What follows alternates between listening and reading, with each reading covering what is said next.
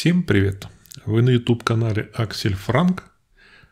И это у нас кошка Анфисия. Она размышляет над тем, чем бы ей сейчас заняться. Перекусила и теперь в размышлениях, в раздумьях. Это у нас Австрия, Каринтия. Очень красивый пейзаж. А мы сегодня с вами увидим Анфису. Котик Арчи будет смотреть телевизор и продемонстрирует нам опять свои ботфорты. А я вам покажу интересное блюдо, которым меня на обед накормила Ирина.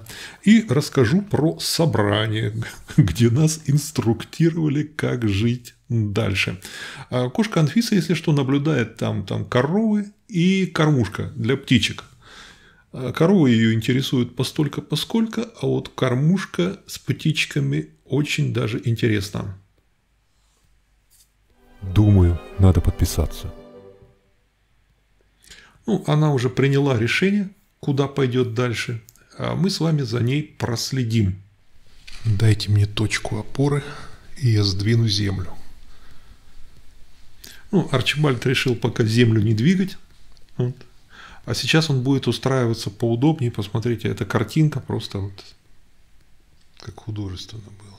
Сейчас он еще лапку положит. Сейчас лапку положит сверху. Вот так.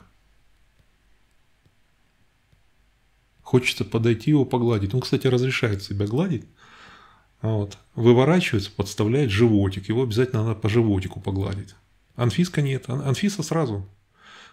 Только попробуй ее за животик. Сразу когтем получишь. Она такая девушка конкретная. Она вольности не позволяет. Ну, понятно. Она собралась на пирс. Там утки. Она, когда сидела на подоконнике, слышала, как они там галдят. Вот. Соответственно, утки, лебеди, ну и может чего-нибудь ей и обломится. А вот с воронами тебе вообще не рекомендую заниматься. Вот. От них ожидать можно всего.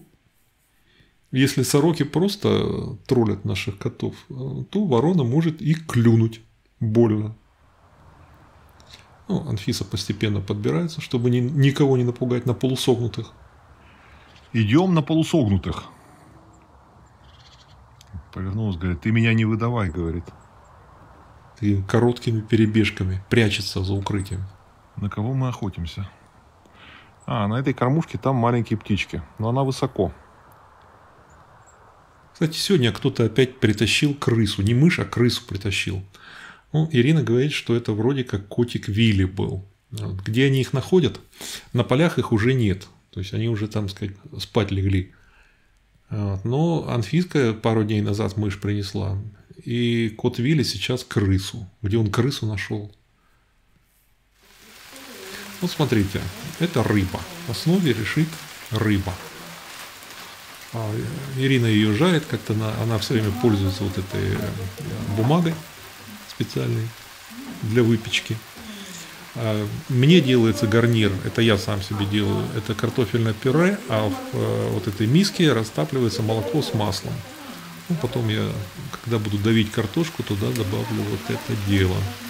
Ну, рыба с картофельным пюре – это классика. Ну, вот так рыба выглядит. А Ирина себе и гостям делает вот эту овощную смесь.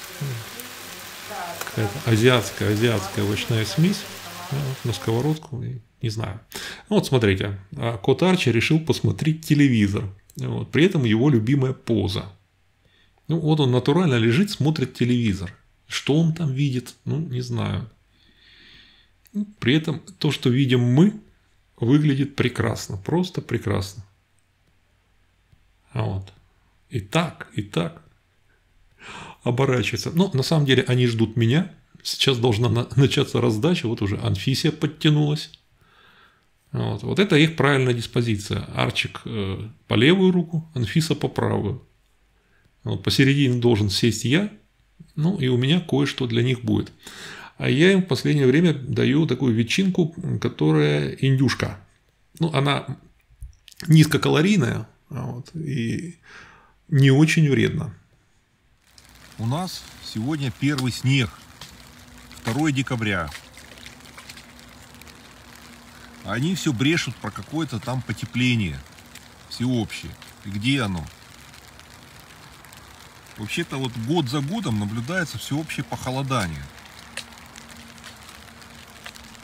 Ну, на самом деле, снег у нас на земле так и не лег. Он растаял сразу. Сейчас идет дождь. Стою с зонтом. Вынес лебедям их завтрак. Они голодные. А в наших краях обычно снег, который уже ложится, он 24-25, как раз на Рождество. Вот обычно 25-го просыпаемся со снегом. И стою с зонтом. А ночью снег выпал. Вот так вот. Вон. А вот это я поехал в в село на другой стороне озера. Очень красивая картинка. Чуть повыше там уже снег. Здесь пока еще нет. Вот. Это называется Боденсдорф, деревня. Ну, такая большая деревня. А вот это мы на собрании. Собрали в нашем селе Осях на мероприятие, посвященное возможному блэкауту, то есть отключению света, то есть как себя вести, какие меры там предпринимать, какие запасы надо иметь. Ну, полный инструктаж на случай. Вот, ну, у нас было в прошлом году, у меня видео даже есть на канале, у нас на пару дней пропало электричество, потому что был сильный снегопад, такой мокрый снег, и при этом с ветром. Вот. И у нас горные условия, много таких линий, которые по воздуху идут, вот оборвало. И тогда по всей Каринтии были проблемы. Много где вот этот ураган тогда. Да. Укрытие. Ну, у нас тогда дом даже не остыл, он хорошо изолирован. Ну, с остальным мы справились. Анфиса! Ну, вот теперь инструктаж.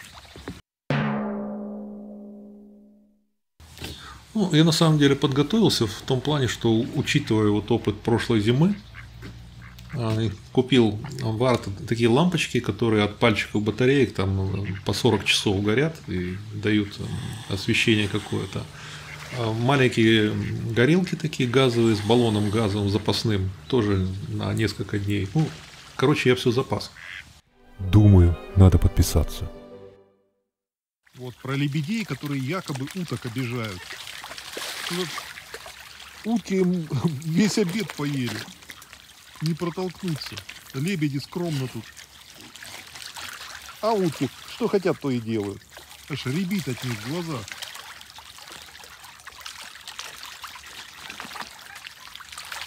Вот что такое европейская толерантность. Вот так вот, учитесь.